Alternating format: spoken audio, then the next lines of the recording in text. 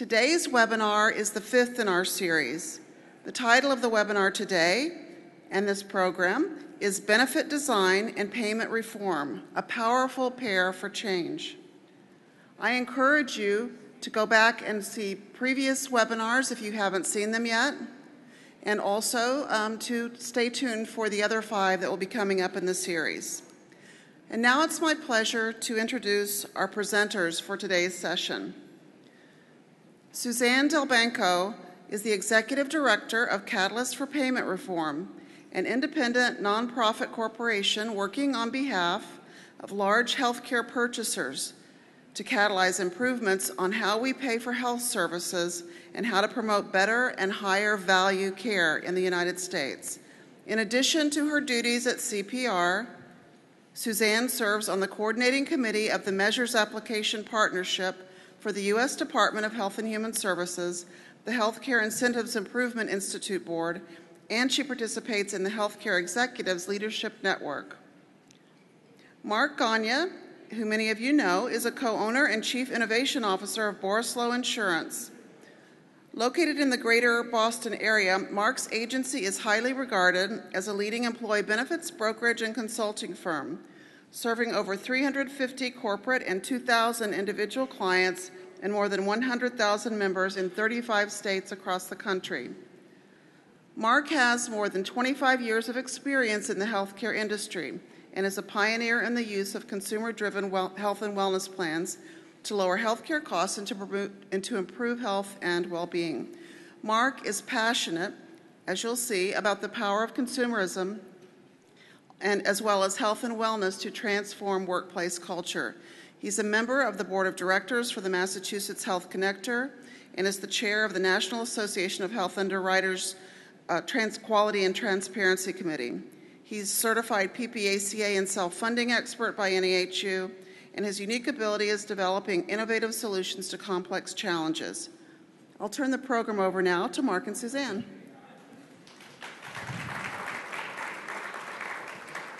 Good morning, NAHU. Hopefully everybody had a lot of fun last night in NOLA. I don't know why we're up this early in the morning, but I'm certainly hopeful everybody had a lot of fun. I know I did. Suzanne, welcome to our annual convention. This morning we're going to talk about benefit design and payment reform and how the two can work together. I thought we'd start out with a little introduction to kind of get your minds going in the right direction. Economics explains how people interact with markets to get what they want and to accomplish certain goals. And supply and demand, if any of us remember back to the days in college of looking at both supply and demand curve relative to economics, are the backbone of a free market economy and describes how prices vary based on availability and demand of a product or a service. Health insurance is expensive, as we all know, because health care is expensive. Transparency of cost and quality, combined with benefit design and payment reform, will lower cost and improve quality. And really, it's simple economics. For the next 60 minutes, we'll talk about the economics of healthcare and the delicate balance between both supply and demand to help us improve quality and lower cost of healthcare. So you might wonder why in one discussion do we want to talk about payment reform and benefit design together. And my organization, Catalyst for Payment Reform, works with large employers and other big healthcare purchasers who want to get better value for their spending. What they're very accustomed to and comfortable with is benefit design. That's really their wheelhouse. What they're not really accustomed to thinking about is how we pay doctors and hospitals and why it might be important to change the way we pay doctors and hospitals to get better value. And what we are trying to help everybody think about is why it's important to think about both benefit design and payment reform, and how if the two work in concert together, we can end up with much better value and have the healthcare system deliver higher quality and more affordable care. So they're equally important in my mind. And what's really been interesting over the last 10 to 15 years for all of you, I'm sure, is how rapidly the meaning of benefit design has changed. Rather than just being about, how big is the deductible and how big is coinsurance, there is all kinds of engineering happening with benefit designs to try to get consumers and sometimes patients, meaning consumers are sometimes patients, to actually think more carefully about their lifestyle choices, their choice of provider, their choice of treatment, how they use the healthcare system, what providers they seek care from. And so there's great potential still with further experimentation on benefit design, and same is true for payment reform. We're trying to figure out how to line up all the incentives so at the end of the day, patients get the right care at the right time in the right way from the right provider, and everybody is better off. Now, what's been really interesting as my organization has focused on learning about payment reform and how much it's happening and whether it's working, is that some payment reforms have been very slow to take off. And in some cases, those are reforms to how we pay doctors and hospitals that hold the most promise. And in fact, even research shows they show the most promise in terms of improving quality and reducing costs. But it's a big and challenging step for providers to change the way they're getting paid. They have to re-engineer the way that they process their billing. They have to think differently about their patients. They have to think differently about how they collaborate with other providers. All of that takes a big leap of faith unless there's something in it for them. We have to somehow convince them that it's worth taking new forms of payment. And one of the ways we can do that is through benefit design and steering more patients their way if they're willing to do the right thing on behalf of their patients. So at the end of the day, we're here to talk about this during this hour because we really believe that lining up benefit designs and payment reform can be a very powerful pair. And the good news is this audience is experts in benefit design. Right. Also, too, with regard to providers, it's nice to have them come to the party because all of us are dealing with those concerns as well relative to how we structure things. So I look forward to our discussion this morning. So I thought it might be helpful, even though I'm talking to a very educated audience, to talk about the benefit design types that we see in play today. Now, keep in mind, I work with very large employers and big public purchasers like state employee and retiree agencies, so they may be implementing benefit designs that are slightly different from some of the entities that you work with who might be smaller. But what we're seeing are 5 major different types of benefit design being put into use. There's the cost sharing that's been around for quite some time, tweaking co-insurance, deductibles, co-pays, and things like that. That still remains. And in fact, Mark will get into a little bit more detail about how, especially on the deductible side, there's obviously been a lot of change. There are also, as I mentioned a minute ago, financial incentives around lifestyle choices and use of services. And by that I mean things like consumer-directed healthcare, value-based insurance design that the last webinar covered, where there are incentives given to a consumer to make the right choice, whether of treatment or of provider, or encouraging them to get preventive care, that whether they aren't yet ill or if they have a chronic disease will keep them out of the hospital. Value-based insurance design has grown in popularity. A third category we see, and this is something I think that our members at CPR, the big employers, have gotten pretty comfortable with, are incentives to choose certain healthcare providers. And those are usually based on some kind of quality and cost criteria. We've got reference pricing, centers of excellence, and narrow networks. And we'll talk about all of those in greater detail in a moment. Another category of benefit design change that we see are sort of broadly we're calling policies. So, prior authorization has been around for a long time, so has referral to specialists. But we're seeing even more tweaks around, how much of a prescription can you fill? Is it 30 days? Is it 90 days? Depending on how you get your drugs, et cetera. So there's a whole category there sort of ripe for experimentation further. And then lastly, even though it's not technically benefit design, the input of transparency into the equation, I think, has made a big difference. And in fact, it's required for some of these other types of benefit design changes to work. Consumers need to know about the quality of care being offered by different providers. They need to know about the price of services before they seek care. And so the whole transparency movement, which has really transformed the healthcare system over the last 15 years in quality, maybe the last 5 years in price, has been a very important building block to some of the benefit design changes and payment reforms we're seeing in the marketplace. And the good news with transparency, as we all know from our earlier webcast, if you can't see it, you can't measure it. And if you can't measure it, you can't improve it. So this audience is particularly passionate about transparency of healthcare cost and quality. Yeah. And I'll say, just to add on to Mark's point, that transparency, I think first and foremost, we think of it as a consumer's right to know. but it really can have sort of more macroeconomic effects on a marketplace when people understand how much variation there is and how much we're paying for the same kind of care. We understand how much quality might vary. It really creates some pressure on the supply side of the healthcare system to make sure that they're in line with what's reasonable. And so that's going to be very helpful, I think, over time in trying to secure better value healthcare.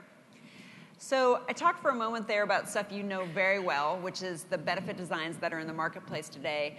And I wanted to kind of do the parallel with payment reform. And this might be an area that some of you think about a little bit less. For those of you for whom this is remedial learning, bear with me for a moment. So there really has been an evolution in our thinking about the way we pay for healthcare.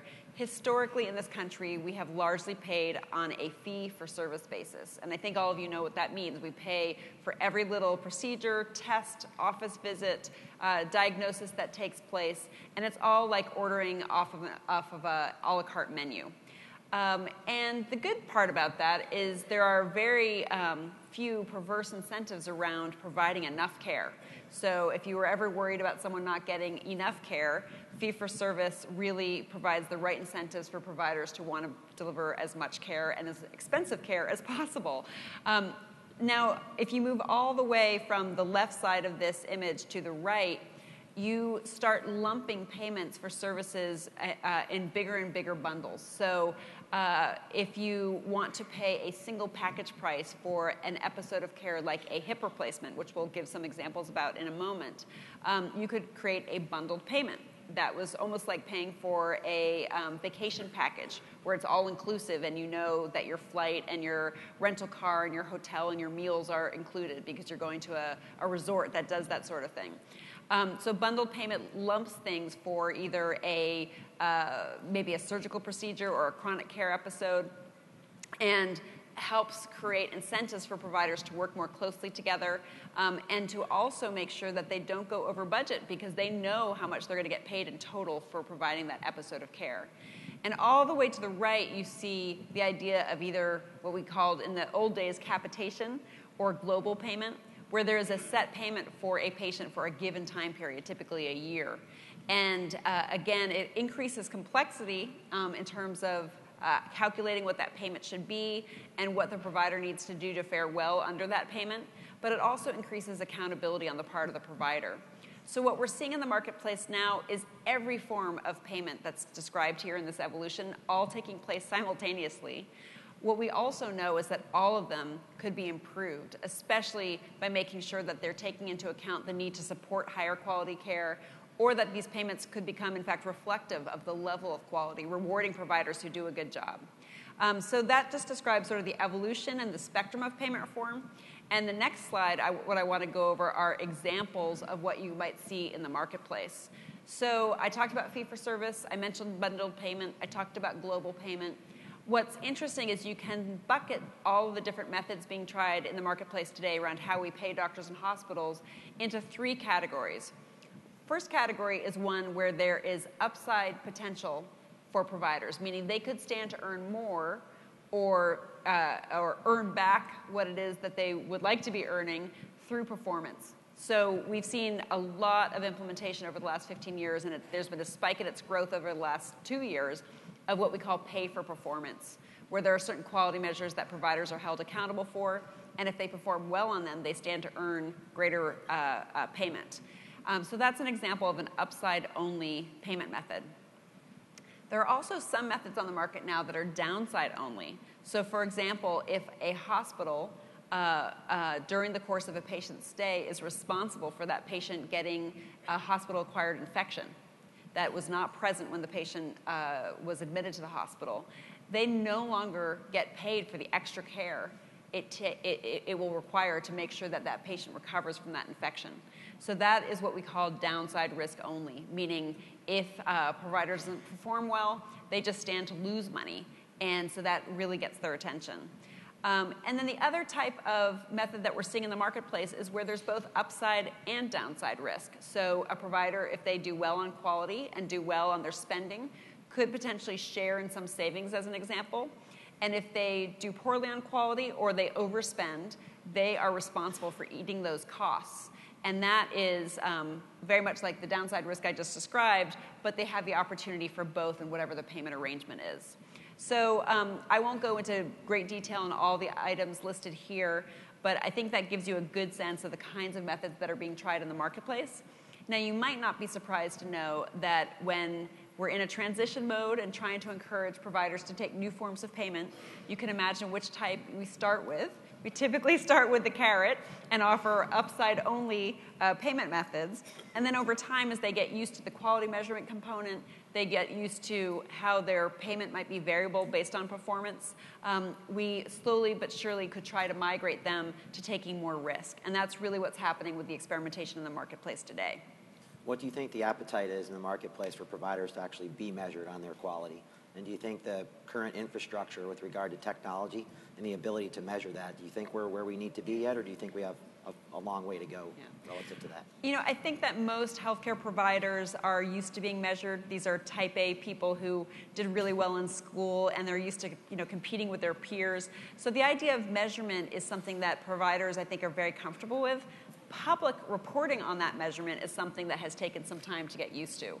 And so that's really what's different now than it was 15 years ago, is that there are public reports on quality, whether it's reports issued by our government, by state government, or by nonprofit organizations. There's more and more transparency around the quality, and there's some resistance to that still. We have a lot of debate over what quality measures are fair, what measures will take into account how sick my patients are versus yours. So there's still a lot of debate about that.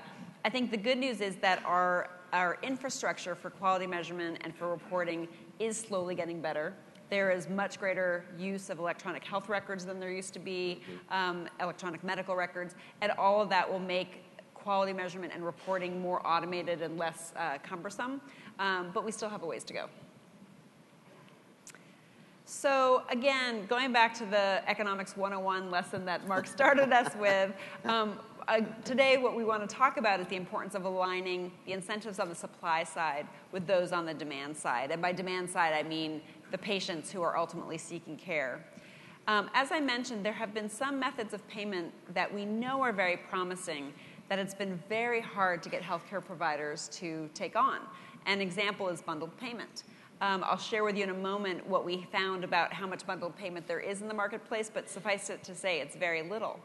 Why should a provider who has a claim system in their office that is accustomed to generating fee-for-service claims suddenly want to invest a lot of money in changing how they process that, in coming up with ways to measure their quality on a near real-time basis? There has to be something in it for them. Obviously, healthcare providers are professionals. They want to make people's lives better. But in the treadmill that they're on, there isn't necessarily a lot of impetus for really stepping back and re-engineering the way that they're providing care. And so we have heard again and again from providers that one thing that could convince them to really try to change is if they had the promise of more volume, if more patients would come their way as a result of their investments and their efforts. And so I think we have to ask ourselves, why should providers take on new forms of payment, subject themselves to quality measurement and reporting if there isn't something in it for them? We're all human beings after all. And then again, on the patient side of the equation, or the consumer, or the enrollee, whatever you want to call that person, why should they reward those providers with their business and their visits unless there's information for them and there's also incentives for them to make those choices? Now, we like to think that people are going to be rational, give them information, they'll make the right choice. But in fact, it takes more than that. Information alone does not change behavior. And so incentives are also very important, and that's where the benefit design comes in. Yeah, because a missing element in that thought process is the emotional aspect of that. The patients are seeing a doctor because they have a problem they need to have fixed. So you've got to add that element into it as well. Yep. So let me just take a moment to tell you where we are with payment reform. So, I hope I've convinced you by now that we've got to focus on both. Do we have payment reforms in the marketplace? So my organization has been tracking this since 2012. And in fact, I could say in 2010, we sort of did an informal poll of some of the biggest health insurers in the country to ask them what proportion of payments at that time were tied to performance. And in 2010, it was about 1% to 3%. Well, we have seen a flurry of activity. And in fact, to quote one health insurance executive that I work with, she said, it is an arms race out there. We are working fast and furiously to have the most payment reform compared to our competitors. And so we're seeing a huge changeover as provider contracts come up for renewal in the methods that health plans are using to pay providers. And in fact, we're at a place now where 40 out of every $100 we're spending on healthcare right now is flowing through some method of payment reform, whether it's pay for performance or bundled payment or some of the shared savings and shared risk models that I alluded to. So that's a huge, huge change. But we're also seeing that there's still very little payment reform when it comes to specialty care. There's more in the hospital setting, I think, frankly, because quality measurement is easier in that setting. Sure. And there's a lot more in primary care than specialty care, which I think is very interesting. And I think that's really related to the movement around what we call patient-centered medical homes, where we want primary care to have a bigger role in the healthcare system because we know it can lead to better care for patients and also more cost-effective care. But in the face of all of this, this is great progress. Our organization, Catalyst for Payment Reform, wanted to be a catalyst in creating more payment reform in the marketplace. But we don't know yet whether all these reforms are going to pan out for us. We don't know if they're actually going to lead to higher quality care. We don't know if they're going to save money. And in fact, healthcare costs in certain areas continue to rise, even though there's been some leveling of that over the last 5 years. And there are very few signs as of yet that quality is improving across the board. So what we are now on a mission at my organization to make sure is that we don't do all of this effort around reforming payment and end up with absolutely no benefit from it except for a big intellectual exercise and a lot of headache. So that doesn't sound like a good idea. So again, benefit design is going to be critical to making sure that these payment reforms not only stick, but are as powerful and effective as they can be. So in terms of the demand side, how much benefit design is there? You guys know this better than I do, so me throwing some statistics at you is probably not that meaningful. But we know that there's a much greater shifting of financial responsibility to the consumer. We know that more and more consumers are being asked to take on a greater share out of, in general, and that also the way that their benefits are being designed is requiring them to be more and more the financial stewards of the resources that are given to them through an employer or through some other means, and even including, of course, their own money. And so more and more consumers are being encouraged to shop for care, whether it's just based on price or ideally on quality and price. And there's also, for the first time, really, I think, since the 90s, a willingness on the part of both employers and consumers to have some restrictions placed on which providers they could have access to. I think people thought for a very long time that that was simply un-American. And now that we've had much more revealed to us about how much quality does vary and how much prices do vary, I think people realize that sometimes they're not getting a great deal and that maybe it's worth doing a little bit of homework in advance and choosing among providers that are known to offer better quality. So I think one big question this leaves us with is there sufficient transparency in the marketplace around quality and price? I would argue no. To support, I think this audience would argue no, too. Yeah, to support these kinds of benefit changes. And are there incentives for consumers to make the right decisions that are strong enough? And I think those are questions we could all discuss and debate. So let's talk for a moment about consumer-driven health plans, a subject that most of us, probably all of us, are very familiar with. Let's first talk about the principles of consumer-driven health, because I think a lot of people dive into the mechanics without really understanding what the design from a philosophical standpoint means. The principles of CDH are transparency. As I said earlier, if you can't see it, you can't measure it. If you can't measure it, you can't improve it. And if we're going to ask consumers to be stewards of their own financial and their own health, they need to have that information available to them so that they can act responsibly, which is the second principle. And then the opportunity bears with having that responsibility of taking better care of themselves and then making an informed purchasing choice when they have a healthcare event they need to deal with. Structurally, CDHPs, and this one thing that really drives me crazy is the media, how they mischaracterize a CDHP as a high-deductible health plan. That's like saying a car is a car without an engine. It's not a car. It's a chassis. So the CDHP is a combination of a qualified high-deductible health plan paired with a healthcare account that can be structured either as a health reimbursement arrangement or as a health savings account. CDHPs ask consumers to be engaged. We all are engaged, obviously, because of the healthcare event we're having, but also because of the cost that we bear to treat ourselves. So to be engaged, to be educated, and to be empowered is probably the most important aspect here, to make informed healthcare choices and to live a healthy lifestyle. And when you have an event, that you're getting high-quality healthcare at a lower cost. If we take a look at the mechanical design of a CDHP, it really breaks itself into four components. The first is consumer-driven health plans are like any other form of insurance. They provide comprehensive insurance protection. Where they are different, though, is that they introduce a qualified front-end deductible. And that front-end deductible does two things. One, it illuminates the cost. So many folks are still on a copay, amazingly enough, where they don't see the actual cost of the care. So the first thing a deductible does is introduce them to that cost, the actual real contracted cost of that service. The problem is they don't see that contracted cost right now until after they've had a healthcare event as opposed to before. And we know we're working on changing that. The second thing the front-end deductible does is it reduces the premium. So I wish we actually labeled this a low premium plan as opposed to a high deductible health plan. If I asked the audience, how many of you want a high deductible health plan, not many people would raise their hand.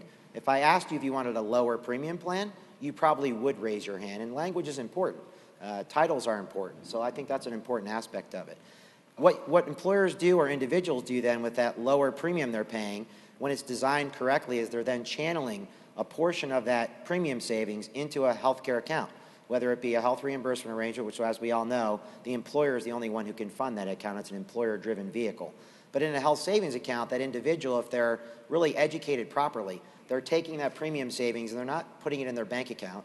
They're putting it into a health savings account because that money is tax preferred. It goes in pre-tax, it grows pre-tax, and then when the money comes out and is used on qualified medical expenses, it actually comes out with no tax. It's the only account structure of its kind in the IRS code. I call it the triple crown, if you will, with regard to its ability to increase an individual's purchasing power. And then finally, and probably most importantly about these designs, and I don't think there's enough talk about this, is that wellness needs to be wrapped around a consumer-driven health plan. And what do I mean by that? Well, there really are 5 elements of wellness. I think traditionally we've talked about physical wellness, and that's one aspect of a whole person. Now, the other elements are you have physical, you have financial, you have workplace, you have community, and then you have mind and spirit. And if you wrap a wellness program structured like that around a consumer-driven health plan, then not only are you giving people access to information that engages them, you're asking them to be educated, but you're then also empowering them to live a healthy lifestyle. And the reality is, none of us want to get sick. So to the extent that we can avoid being ill by taking better care of ourselves, and when we have a healthcare event, that we actually know what we're purchasing and what the quality is and what it costs, we can actually then begin to be empowered consumers. So I wanted to talk just briefly about CDHPs because I think there's a lot of misinterpretation of exactly what they are. And I think words are important. Labeling things as a high deductible really does not do these plans any service. Yeah, I think the idea of calling it low premium, someone missed that opportunity, huh? Yeah, a long time ago. Yeah. Yep. I think building on that, I was just going to give you a few examples here of the kinds of pairings that could be very powerful.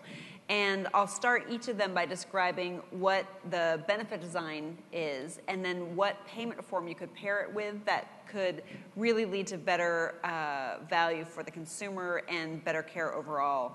So the first one I'm going to talk about is reference pricing. And I think many of you are familiar with what reference pricing is. It is this idea that if you create a price that you think is reasonable in a given marketplace for a certain service, you then say that this is the maximum that will be covered for that service and that any amount above it needs to be shouldered by the consumer. So to give an example, I live in the San Francisco Bay Area, and there was research done showing that you could pay anywhere from hundreds to thousands of dollars for a screening colonoscopy with the same kind of anesthesia. And so Safeway pioneered this concept of reference pricing beyond pharmaceuticals where it had been into medical care and came up with a reference price for the San Francisco Bay Area for a colonoscopy of around $1,200. And so if a patient wanted to get one, let's say at $1,800, they would have to pay that $600 on top of what their basic insurance coverage was for it. And the idea there is to both send a signal to providers in the marketplace that anyone who's pricing their colonoscopies above $1,200, it's too expensive, they should bring the prices down. And it's to create an incentive for the consumer to choose a colonoscopy with a provider where the price is reasonable, because either at or below that price, they're going to get the full benefit of their insurance coverage. So using that as an example, if we go to the next slide, you could picture how pairing reference pricing with bundled payment might make a lot of sense, especially for an episode of care. So let's take the idea of a hip or knee replacement, and let's say you set a reference price for a hip replacement at $30,000. Now, the bummer would be is if you told that to a consumer, and so they said, okay, I'm going to try to find a provider who will give me that procedure for $30,000 or less. But if that provider is still paid on a fee-for-service basis, maybe you'll get a price for the actual surgery in the hospital, but that probably doesn't include stuff that happens before the operation. It doesn't include physical therapy after. It might not include the anesthesia. It might not include all kinds of ancillary services that are really part of that episode. So imagine if the provider was willing to take a bundled payment for everything that was included, and they're partnering with all the other providers that are involved in the entire episode of care, so that when you told that patient the price tag was $30,000, it really was $30,000. There wouldn't be bills coming later that would be a surprise, because actually the anesthesiology group isn't part of the hospital. They're independent, and actually the physical therapy that you need afterwards, oh yeah, that wasn't included, but that's going to go on for several months. So the idea of having a bundled payment means that the reference price truly is that the choice that the consumer is making under the reference pricing scheme truly is going to be all that they're going to have to pay. On the other hand, for a provider, again, to be willing to re-engineer things to accept a bundled payment, knowing that there's reference pricing in the marketplace around the service that they're providing means that they know that they stand to gain potentially more patients coming their way, and so they might be more willing to take that bundled payment. And it also gives them some guidance around what kind of cost they need to get under control to succeed with that reference price in the marketplace and sort of where to price their bundle. So these two can work together very beautifully. And a good example of where this happened was in California. CalPERS, which is the state employee and retiree organization, did this for joint replacements, and they were able to successfully shift where many consumers were seeking care. They had some providers in the marketplace come and negotiate for a lower price because they wanted to be within the reference price, and all of this led to a very positive scenario for both patients and ultimately for providers.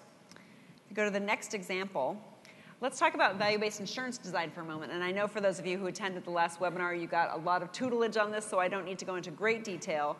But value-based insurance design is the idea of creating incentives for consumers to seek healthcare in a way that is ultimately beneficial to them, whether it is seeking preventive services that they might not bother with otherwise, or they might avoid because of the expense.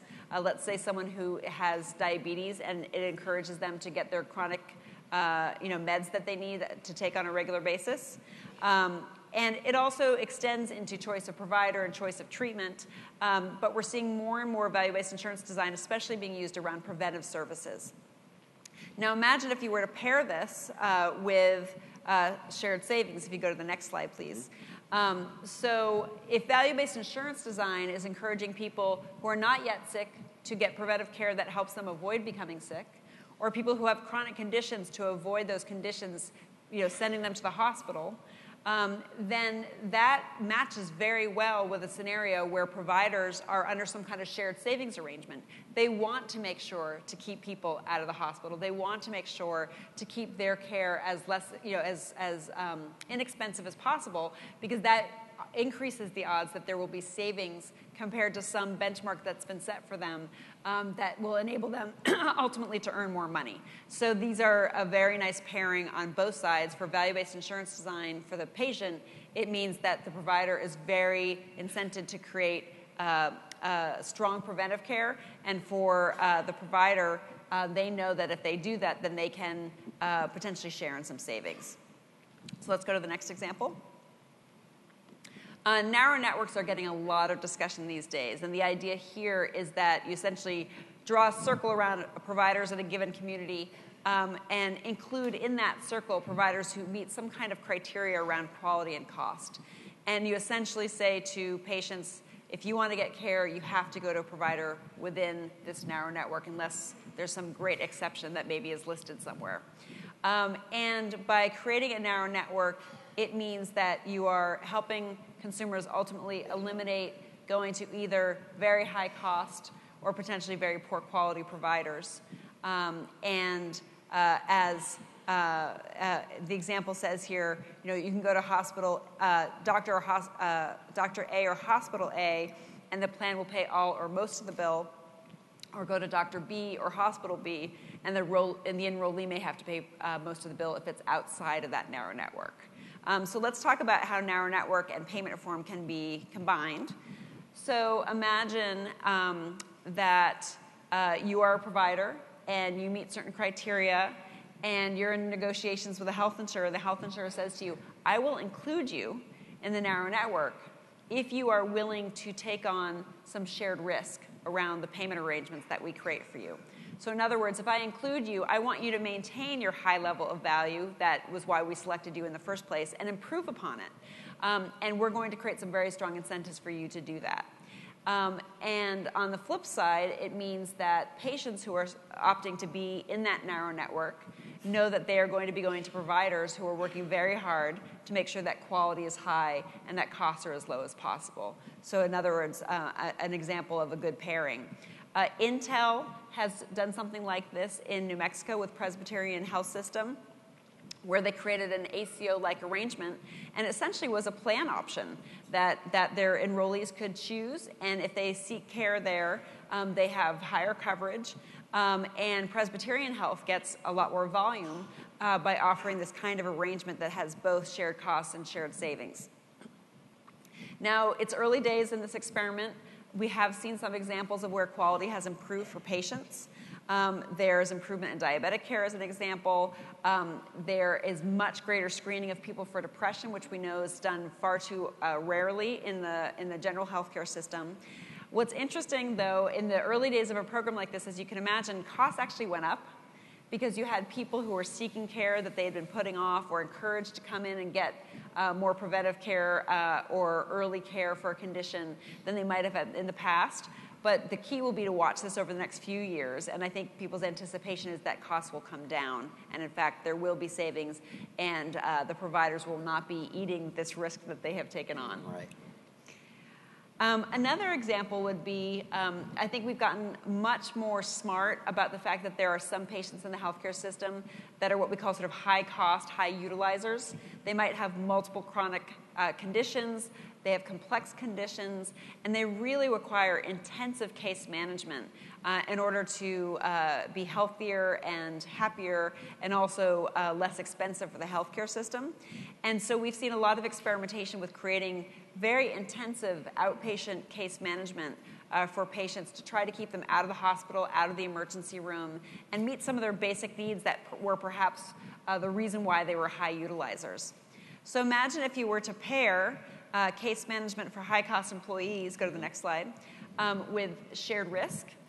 So an example of this took place in North Carolina, where Blue Cross Blue Shield of North Carolina created an algorithm to identify high utilizers of emergency rooms. And for a group of employers that participated in these data being analyzed, the effort to identify high utilizers of the emergency room and educate them about how to use the healthcare system helped them eliminate 1,300 inappropriate ER visits each year. And these kinds of strategies where you're creating intensive case management around these high-cost, high utilizers would obviously lend themselves well to encouraging providers to take on shared risk. Because if these are expenses that have been racking up, but yet you're able to get them under control where before you could not, and there are mechanisms put in place to do that, and these services aren't necessarily provided by the physicians, but sometimes by social workers and others, then a provider group might be much more willing to take on shared risk because they know that there's sort of low-hanging fruit, if you will. Not that these patients are easy, but that there are very great opportunities for reducing the cost of their care. So that's just another example of where pairing benefit design and benefit offerings with payment reform could be very powerful. So from our perspective, before we take some questions, just thought we'd kind of wrap up the discussion and kind of put a bow around it. We all know in here that health insurance is expensive because health care is expensive. And the reality is the economics of healthcare require a delicate balance between supply and demand. And Suzanne and I have talked about it. Actually, supply and demand works better when there's a real free market. We would both argue that there's probably not a real free market in healthcare, and that's part of the challenge that we have today. Transparency of healthcare cost and quality, combined with benefit design and payment reform, will lower cost and improve quality. It's really, frankly, basic economics. If doctors and patients work together in the same direction, create a collaborative team effort, outcomes and value are more likely to improve. And that's kind of the direction that we think things are moving in. So with that being said, that's a formal part of our presentation. If any of you would like to ask a question, there are 2 microphones, both on each aisle. We would love to have you engage with us and share your thinking.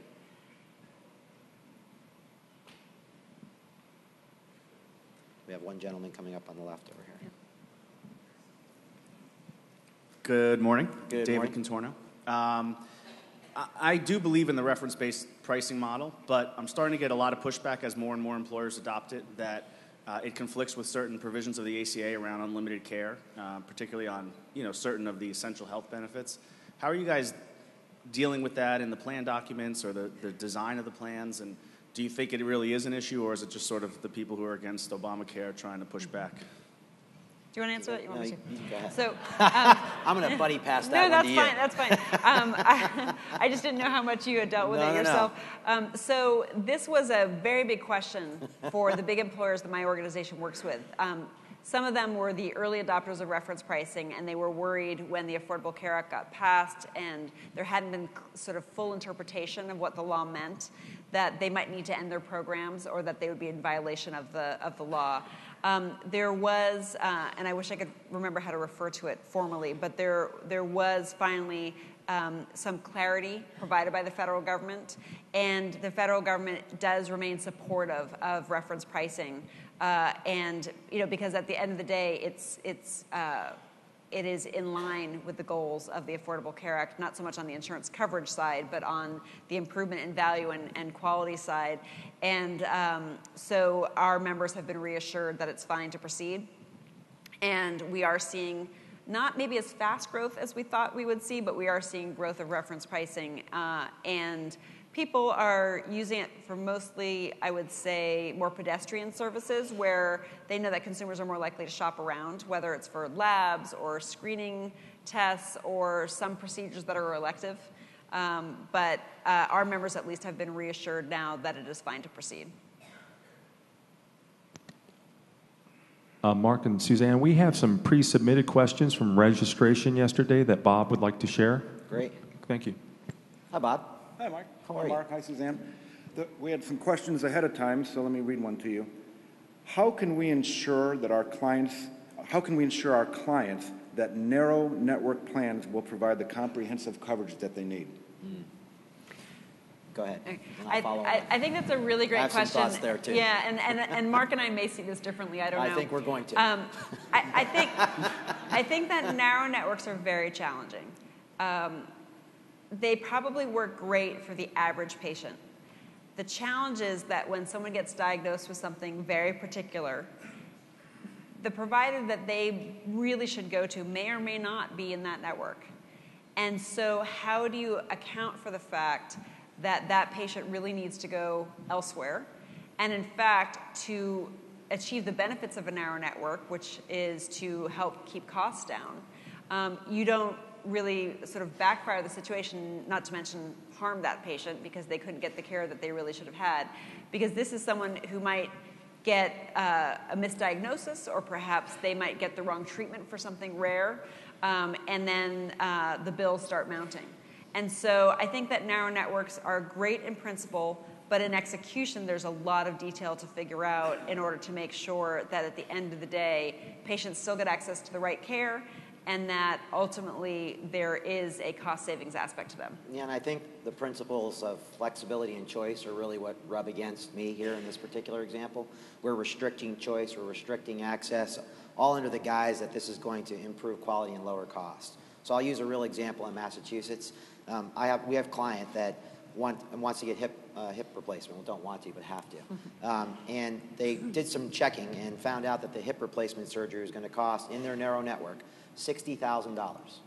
Then they did some domestic medical tourism, which we're educating them about. And because they're on a PPO plan, they said, okay, well, can we go somewhere else in the country that might be able to deliver the same care at a lower cost with higher quality? So we looked at an organization called the Oklahoma Surgery Center. And the Oklahoma Surgery Center posts its prices on its website. That same hip surgery with higher quality was 1/3 of the cost. So instead of $60,000 in that quote-unquote narrow network with higher quality, lower cost, it's $20,000 in another place. So that's where the rub comes to me. I think the premise of restricting access to drive volume is going to lower cost. The practical reality is, in the example I just gave you, that's not the case. So how would you react to that? Yeah, I think we're saying very much the same thing, which is that when it comes down to specifics, the narrow network may or may not serve the patient well.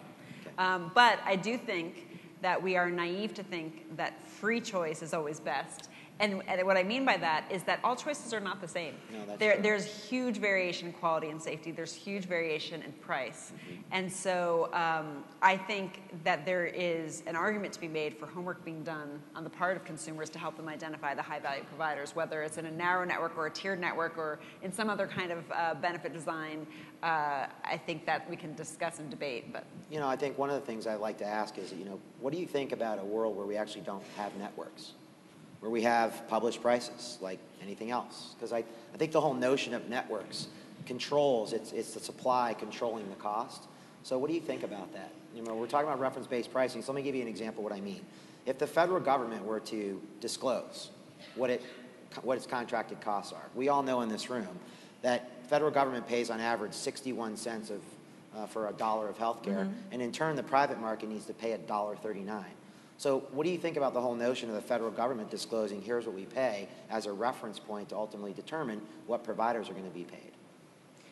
I think that's already happening. Okay. And I think the commercial health plans set their payment amounts off of what Medicare is paying. So, I think that's already happening to a certain degree. Mm-hmm. That's a slightly different question from whether or not there should be networks. Sure. And, I think that they've become less and less meaningful over time. Now the growth of narrow networks and tiered networks is an attempt to make them more meaningful. Yes. But originally, health plans would try to compete with each other based on who was in their network. Correct. Then networks became so overlapping that it was not a distinguishing. Differentiation. Yeah, it was right, not a distinguishing feature. Yep. So I think the pendulum always swings. Sure, it does. There's a lot of questions. So should we take some from the audience? Dave Mordo from New Jersey. My simple question is, what effect do you think the ICD-10 coding will have as far as physicians' attitudes now with a brand new coding system possibly taking place in October? Yeah, I think new coding is a huge headache. That's why it's been put off for so long. The upside to it, though, I will say, is that there are going to be codes for things that didn't exist before that are very important to capture. And I think that will help with benefit design, and I think that will help with payment reform. So no one likes change, but I think ultimately it's going to be helpful in terms of our ability to track what's actually happening with patient encounters. Suzanne, I can't help but think of, I don't know if any of you have seen this commercial where the lady's she jumps into her husband's arms and he goes to catch her, and then she falls down. There's actually a code for that. Really? That's just amazing. Sorry, I just had to say that because I just thought it was funny. Over here. Dave Cluley, West Michigan. Under the shared savings arrangement, how much of the savings actually devolve back to the people who pay the premiums? Yeah. That's a great question, and one that we have been starting to ask the health insurers that we work with. As of now, I think there's no evidence that those savings come back to the person who pays the premium. It's really, I think, an attempt to create incentives on the part of the provider. There are arrangements for savings where they're split between the payer and the provider. Whether the payer then leads to a reduction in premiums is unclear. It's obviously different for self-insured customers and fully insured, but there's a lot of work to be done to sort of track that and to make sure that, given that we're asking patients to be part of the solution, that they also can benefit from these efforts. Good morning. Debbie Boop with Ohio Association of Health Underwriters. I have an easy question and a not so easy question. First of all, one of your slides mentioned that one of the risks with the hospital payer change models had to do with warranties at hospitals. I'm not familiar with warranties being offered at hospitals. Can you please explain that a little bit? And then the second question has to do with the reference-based pricing. Now, when you eliminate PPO networks in this scenario, how are the stop-loss carriers reacting to that, and what trends are you seeing? I'll take the first and I'll give you the second. Sure. So warranties, a famous example would be Geisinger Health System in Pennsylvania, where they instituted a program called Proven Care, where essentially payment for, let's say, open heart surgery would guarantee coverage for any readmission or any care that needed to happen after that for some period of time. So it's the basic idea. It's kind of like bundled payment and saying that you pay me and I will cover you for this much of your episode or this length of time. And relative to the second part of the question, I think stop loss insurers are interested in making sure that they're not overpaying for a particular claim. So the impact of a PPO network or not a PPO network, I think one of the things I'd like to see is the expansion of no networks, but how the insurers or reinsurers are going to react to that is still somewhat unknown. What are you seeing in the large case market with regard to stop loss and the impact? It's not something I've studied so much. That's why I turned it to you. Okay, great. Excellent. Nola Wood from Kansas City. With the trend toward more information and choices, I'm interested to know if you see more of a trend to at least providing information about alternative choices, things like chiropractic and nutritional approaches that are very much preventative or may resolve real problems at a much lower cost. A series of chiropractic treatments rather than a back surgery. And of course, the MDs have fought this, but I'm interested to know your thoughts. I think this has been a fascinating question to me for a very long time. Insurance coverage has typically followed types of care for which there's evidence, and sort of scientific level evidence. And there are a lot of methods of care for which there just hasn't been as much study. And I think nutrition is a great example. There's been so much more over the last few years about how what we eat affects our health, and both mental and physical. So I think as there is more and more research and evidence that comes on, we will see more attention to covering those services and incentives around those services. But I think the model that we've had for a long time around coverage has been follow the evidence, and so I think that's partly explains where we are today. I don't know if you want to add anything. Well, I think the difference, too, with Western medicine, we wait to diagnose and then treat, where Eastern medicine is more about prevent in the beginning. So I think if we can combine the best of Eastern philosophy medicine, which is what you're talking about, chiropractic, acupuncture, homeopathy, naturopathy, I think we're missing the boat on that as a other way of delivering healthcare. Helping people stay healthier and using less invasive forms of care seems to make a lot more sense to me than waiting until something's broken and then trying to fix it. Yeah, I think philosophically that's right.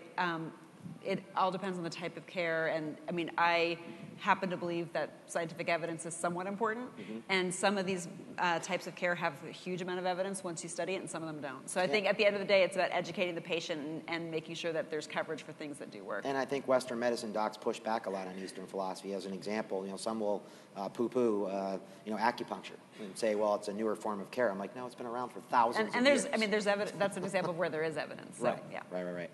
Thank you. Denny Wright, Indiana. Just a comment, and then I'll ask a question.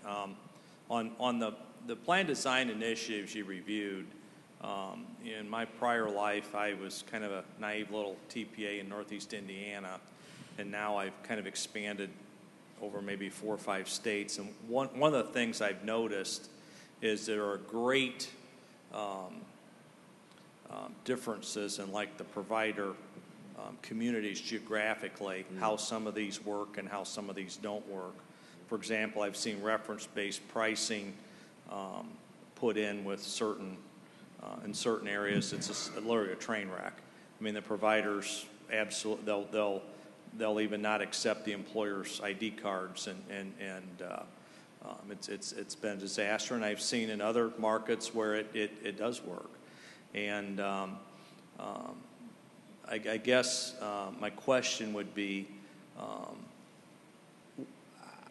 how do you see the future with? I mean, you somebody mentioned they live in San Francisco, California. That's like a foreign country compared to maybe where I live, or you might consider where I live very different than where you live. But how do you see the vast geographical differences in healthcare, and as we evolve into this next era of the ACA, how do you perceive this is going to happen, and what will it look like?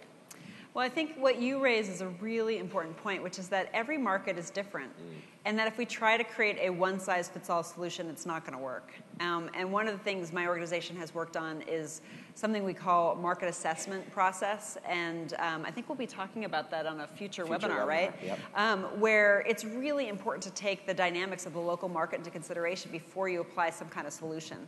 And this is not popular with national employers. It's not popular with national insurance carriers. It's not popular with healthcare providers that span multiple geographies because they want to just have one system and one way of doing things.